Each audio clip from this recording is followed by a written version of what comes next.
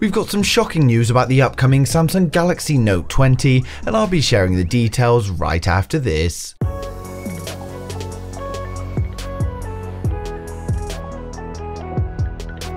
If you're new here and want to stay up to date with the latest tech, please hit subscribe followed by the bell. You can also keep up on Facebook, Instagram and Twitter by clicking the links in the description.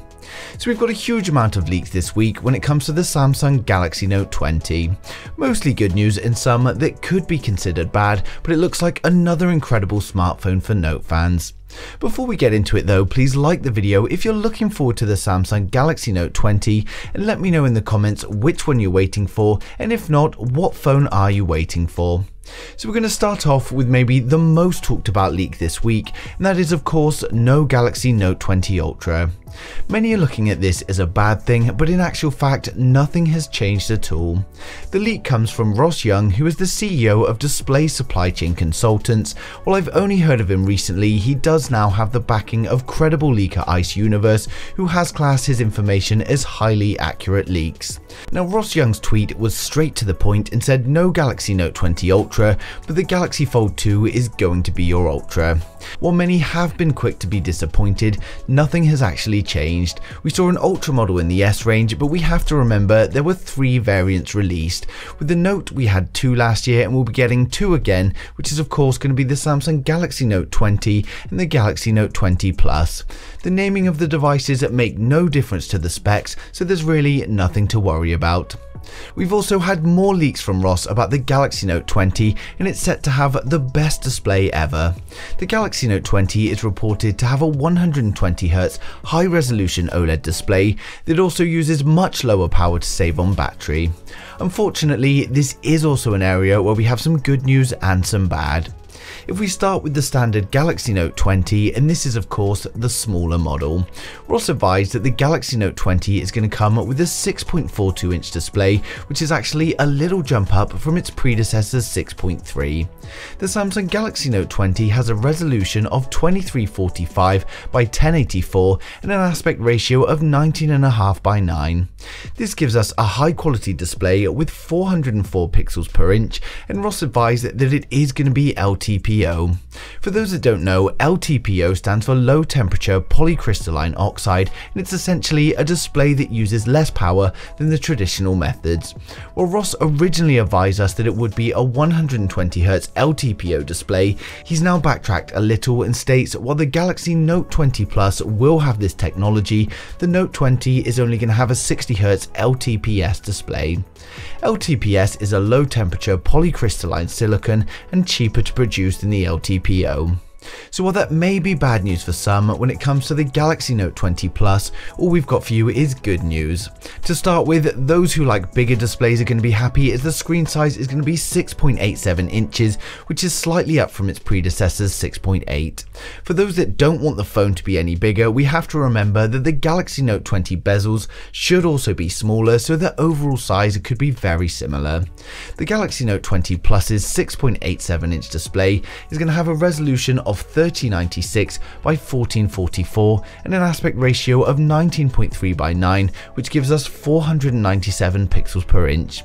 It's going to be a 120Hz LTPO OLED display, and it's going to have a variable refresh rate, meaning it can drop to 60Hz when not required. Then when using an app that supports high refresh rates, it can ramp it up to 120Hz.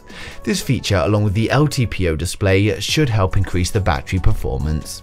Many are of course pitting it as the competition with the new iPhone, saying its display will have to be better.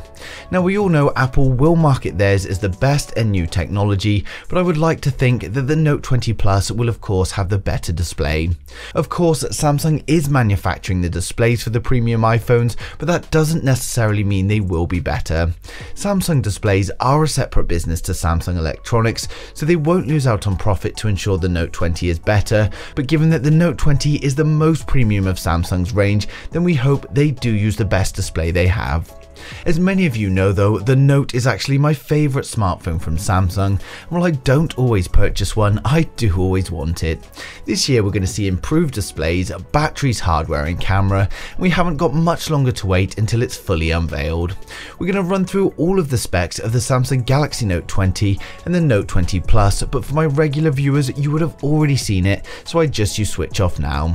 If you're new here, then don't forget to hit subscribe and we'll get right into it.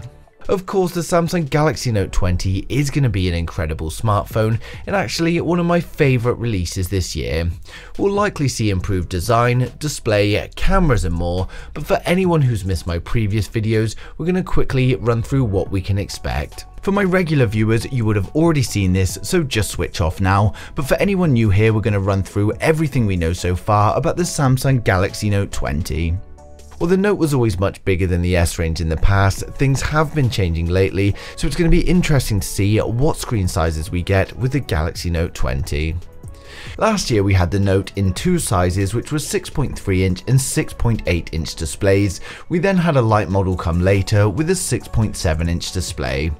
Given that the S range has massively increased in size, with a 6.9 inch display now coming, I'm going to estimate that we could see a Galaxy Note 20 with at least a 7 inch display. Now of course smartphone sizes are generally getting larger, so phablet sizes are going to rise too. Given the success of last year's Notes, I'm also going to predict that we'll be getting a Galaxy Note 20 along with a Galaxy Note 20 Plus. We haven't had any solid leaks or information when it comes to displays, but I'm going to predict a 6.5 inch display on the Galaxy Note 20 and a 7 inch display on the Galaxy Note 20 Plus. I'm expecting both models to be 1440 by 3200 resolution, and that will be a 120Hz dynamic AMOLED display. We're no doubt going to see an in-display fingerprint scanner along with Gorilla Glass 6 for protection. Now when it comes to the selfie camera, the Note line actually led the innovation for Samsung last year. It's going to be interesting to see whether they stick with the punch hole camera top center, or if the Galaxy Note 20 comes with a new design altogether. Many are curious whether in-display cameras are going to be available for consumers and when Samsung have this technology ready. My guess would be introducing it on the Note line, but unfortunately the Samsung Galaxy Note 20 is probably a little bit too early for this tech, and it's likely going to be something we see in 2021. When it comes to the rear of the Samsung Galaxy Note 11, or the Galaxy Note 20 as it may be called, I've got no doubts that we're going to see a rectangular camera housing.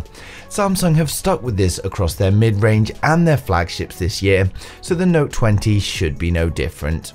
Samsung have also been getting a lot more adventurous with their cameras, so I'm going to predict that we'll get a 108 megapixel ISOCELL sensor with pixel binning technology. We'll get a periscope lens with some incredible zoom capabilities, we'll get an ultra wide angle for those wide shots, and we'll also get a 3D time of flight depth sensor. We'll also no doubt see better camera sensors on the Samsung Galaxy Note 20 Plus compared to the standard Note 20. In the hardware department, we know the Galaxy Note 20 is going to be powered by the Snapdragon 865 in North America and the Exynos 990 globally. We'll see up to 512 gigs of internal storage with up to 16 gigabytes of RAM, and it will of course be expandable with a micro SD card. Given the larger size, the Galaxy Note 20 Plus is expected to have a battery capacity of 5,200 mAh, while the Galaxy Note 20 is going to be around 4,300.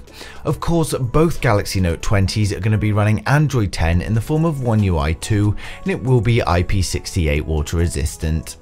The Galaxy Note 20 is expected to come with stereo speakers and no 3.5mm headphone jack, and most importantly for Note fans, it will be coming with the much loved S Pen using Bluetooth 5. We haven't had any leaks on the upcoming S Pen, but it's no doubt going to be more refined with new hardware and software features. The Galaxy Note 20 is set to be an incredible device, and judging by recent years, we can expect the Galaxy Note 20 to launch at the start of August 2020 and release towards the end of the month. When it comes to pricing, it will of course be an expensive device. Prices are expected to start at about $1,100 to $1,200 for the standard Note 20 and around $1,400 to $1,500 for the Galaxy Note 20 Plus, or Galaxy Note 20 Ultra as it may also be called. Given the success of this year's Lite models, it's also likely that we'll get a Samsung Galaxy Note 20 Lite released further down the line. It's a great time to be a Samsung fan with so many phones being released by the company. We've got a huge selection in the A range, the Premium S and the Note line, on top of the Galaxy Fold and the Galaxy Z Flip phone. Now I have to say the Z Flip phone is the only one that doesn't really excite me, but that's just because I see it as a little bit unnecessary. It's sort of trying to solve a problem that isn't really there in the first place and being overcomplicated for very little reason. Of course that's just my opinion though, and I'm sure it will be a successful phone being priced much lower than the Fold. Of course that's all the information and estimates we have today, but as soon as any solid information comes to light I'll be sharing with you guys straight away, but I just wanted to give you my estimations along with these stunning renders that concept artists have already brought together. As always though, I'd like to know your guys' thoughts in the comments. Who out there is waiting for the Samsung Galaxy Note 20? Are you waiting for the Note 20 or the Note 20 Plus? And what do you think of having no Ultra model on the Note? But thanks for watching the video. If you liked it, smash a thumbs up. If you didn't, hit the thumbs down twice, and I'll see you guys in the next one.